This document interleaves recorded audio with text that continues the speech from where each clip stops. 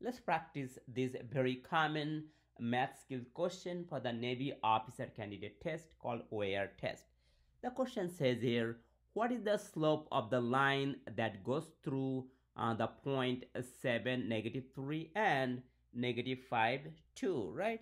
So in order to solve this problem, you must need to know the formula to find slope of a line. So the formula is here is m equal to y2 minus y1 over x2 minus x1. You could write anyone, x1, y1, x2, y2, it doesn't matter. So let me write that down in here, x1, y1, x2, y2. So let me just plug the value in here.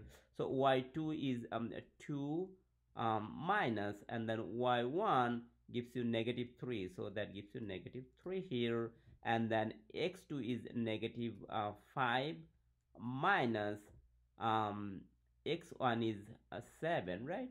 So let me write that down here. So that gives you positive times negative is negative, so 3 plus 2 is 5, and then here you have 7 plus 5 is 12, so that gives you -12. So with that, the correct answer is option D. So make sure that you practice this type of question over and over again and learn how to find the slope of a line. It's very important concept for the OAR test.